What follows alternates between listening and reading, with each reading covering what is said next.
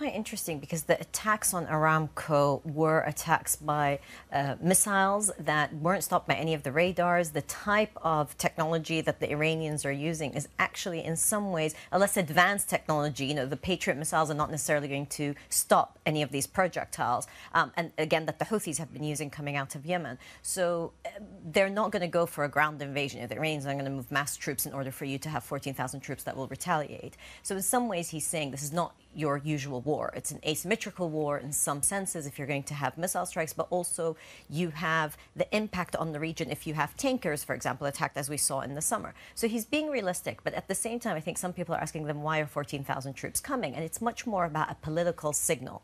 It is a way of saying we did not act when there was the Aramco attack, we did not act on the tankers, but we may act next time. So it's much more about deterrence than actual, if there was a military confrontation, and that would be the worst possible thing for the region in its entirety. How much pressure do you think they really are under in Tehran to make something happen here? Because you have the protests not just happening in Iran itself, but you also have this plethora of protests across the region in Lebanon and Iraq as well, and elsewhere. And it's really interesting that in spite of the fact that there's so much fear, for example, in Lebanon in terms of the economic situation, people are still out on the street. And certainly in Iraq, they're doing so. And frankly, it's continuing to be deadly, and there shows no sign of stopping.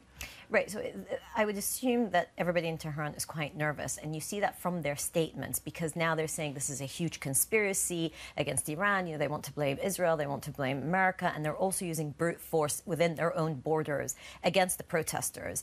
And they're nervous because, as you said, also their two main proxies, let's say, are those militias in Iraq and Hezbollah in Lebanon. And the protests have been going out in Iraq and Lebanon, not necessarily against Iran, but against the systems that Iran has been supporting. In Iraq, it's been very blatantly against Iran. People have been saying Iran, Iran out. The slogans are mainly driven against Iran because most of the people in power in Baghdad are there because of Iranian support.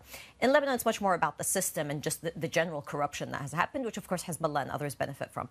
So the Iranian regime is nervous because they've got these protests, and so there's a rejection of this idea that Iran is the natural guardian for Shia Muslims or Shia Arabs, or that Iran is a natural ally that they can rely on. So that illusion has broken. At the same time, you're right in saying that they feel something has to give because, of course, the Americans pulled out of the nuclear pact. So Rouhani and his kind of entourage within the Iranian government are now discredited. They weren't able to deliver anything.